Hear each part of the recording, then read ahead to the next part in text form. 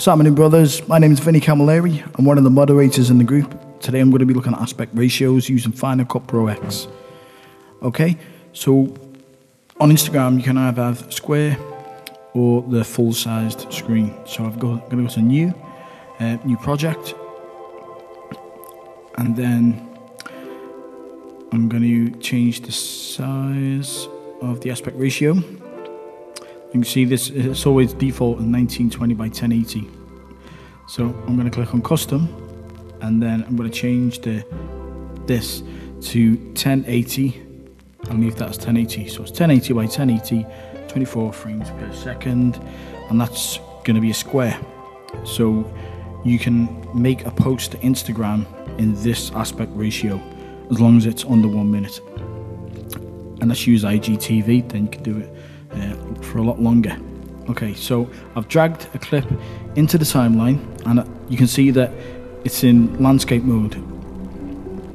So essentially we've got landscape in the middle, and on the top and bottom we've got the black lines. Now there's a couple of things you can do. You can click on fill, and that will fill the whole screen.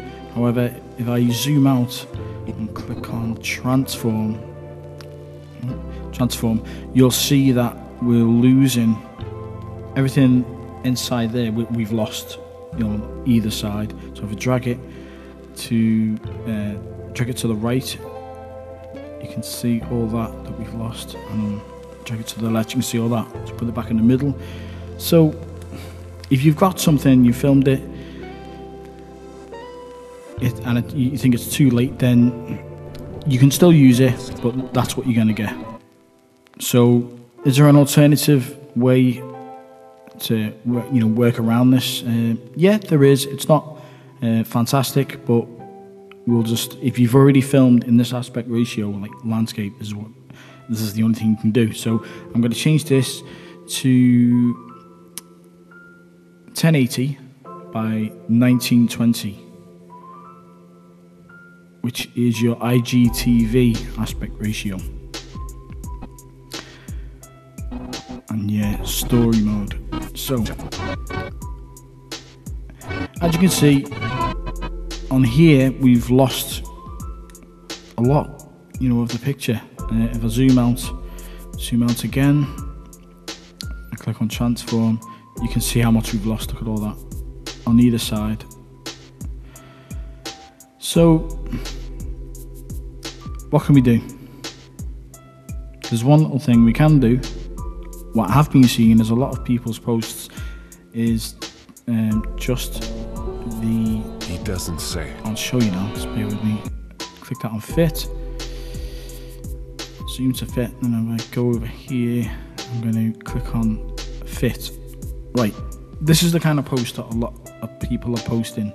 Now, it's okay, you can see the video, you have to squint a little bit, but you can see it, it's there. So if you've already made a video on this aspect ratio, this is your only option. Right, how are we going to make it look better? If I drag the same piece of film into the timeline and drag it in, so I've got two exactly the same things, yeah? Then I'm going to click on one of them, and I'm going to detach the audio, because you don't want two audios. Click on that, and I'm going to delete it. Okay, so we've got two of the same picture, and it's overlapping each other.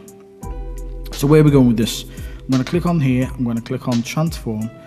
Now I'm going to expand it, and you can see it's underneath, and you can basically do this with it. But what I'm going to do is reset that, click on fill, so it's just to the top of the lines. So your options are, this is one, so you can have your film in the middle, and as like a zoomed in version underneath it. It's okay. Goodbye, my love. Sometimes it's a little distracting, I think. Say. So what else can we do with it? Let's see what we can do. Okay, so what we can do is, if we click on here, Final Cut Pro X, and we type in focus, F-O-C-U-S, and then click and drag that into the timeline onto the piece of film underneath. And now what we're going to do is take up the focus and make it more soft to take the edge off it, so it's not such a distraction. Okay, so now we've got something where our eyes are drawn to the middle of the screen, and instead of looking at just a blank space behind, we've now got a zoomed in picture of what we've got, and it looks a bit nicer. So what else can we do? We can add things on it to make it look a little bit more interesting. So I'm just going to drag in some text. This is just custom text, nothing too flashy. And then I'm going to either double click here, or I can click here, select it, and then type what I want to type. So I'm going to type, say, it's just an example, 15% discount. Okay, take that down a little bit in size, and then I'm going to click and drag that down a little bit.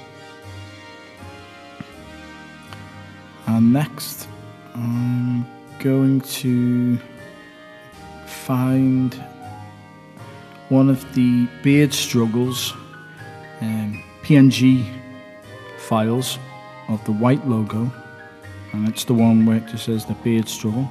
The Beard Struggle. That's right, that was me singing that song. So let's place that on the timeline, and then I think I'm gonna make it a little bit smaller so it's inside the actual frame, and then I'll drag that up so we can fill this space. Honestly guys, the possibilities are endless. This is just a little example of what you can do to make things look a little nicer. So I'm going to drag this at the beginning, and then I'm going to drag it all the way to the end. Now I want it so where when the picture fades out, that goes as well, because otherwise you're just going to be stuck with the beard struggle at the top. At the end of the film, it won't look so good. So you need to make it look good. Okay, yep, happy with that. I'm just gonna drag that down just a little bit so it's a bit more centered, yeah? Nice one, that's looking good. Right, what else can we get in there? One of the PNG files, I think. Well, actually, let me just do this. If I press Alt and C and Alt and V, it's just going to copy that text, and then I'll type in use code and maybe just look for a different font so it's just slightly different. Take the size down, and then use discount at checkout. Okay, still, so what I want to do essentially is get the code underneath it. So I'm just going to drag this PNG file that I have of a dotted rectangle. I don't think it's actually quite a perfect rectangle. I'm sure there's some little slants to this, but I found this on the internet. I'm just going to change the level of it to make it stand out a bit. So if I go up to where the colours are, I might have to make it brighter. That might change it because I want it to be like white, so it's the same as everything else, so there's a bit of a uniformity to everything. That should work. Disco, yeah, okay. Right, so now all I need to do is get my code in there. So I'm going to copy the text and then just type in the code, Vinny 15, and then just need to drag this down inside the box now.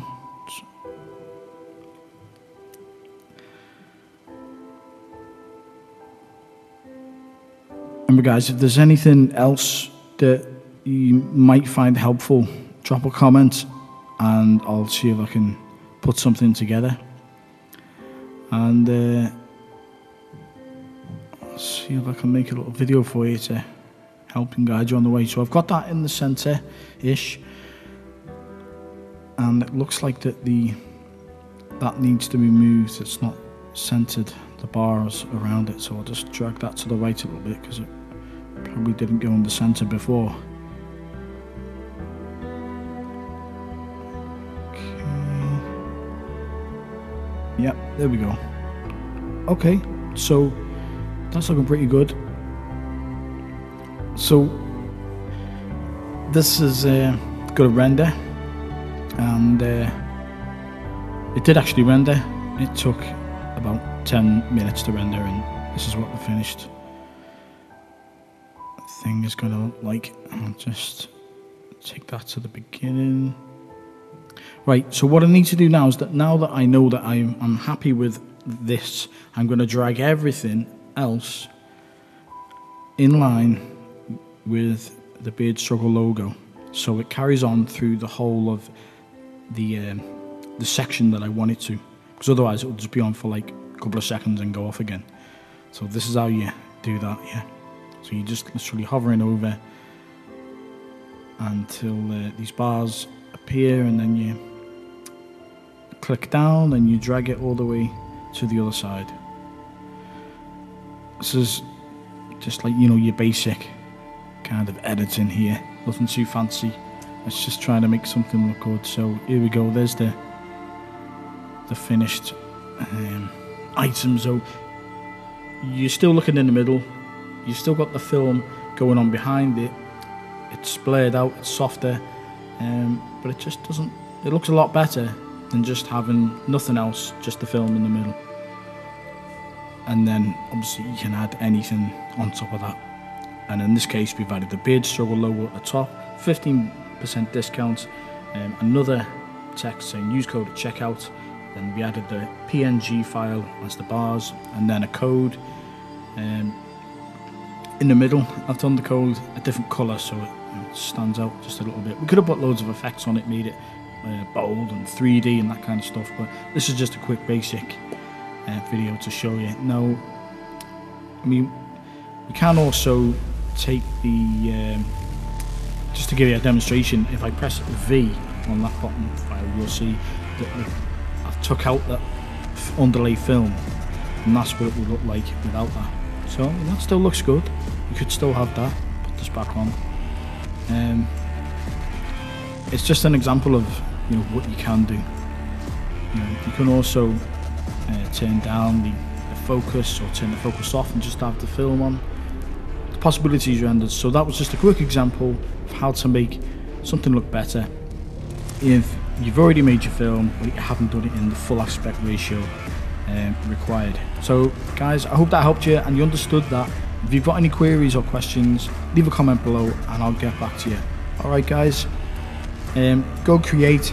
Remember, help each other, guide each other, support each other, and I'll see you on the ice. Nice one fellas.